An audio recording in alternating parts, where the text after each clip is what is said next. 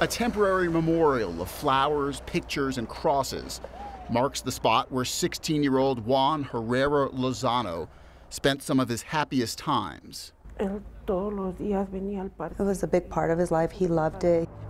The same spot where his young life came to a sudden end.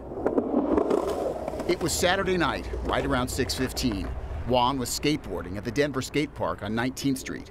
In this surveillance video that was released by Denver police, Juan can be seen crossing the street and speaking with some people inside a car. Somebody fired a gun, hitting and killing Juan for reasons that are still unclear. He thought it was his friends, so that's why he approached the car.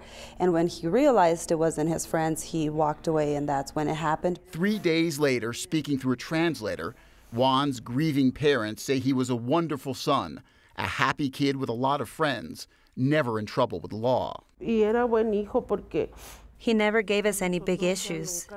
Just a normal kid, a good kid. But they did say that Juan told them recently that somebody was out to get him, though he never explained why.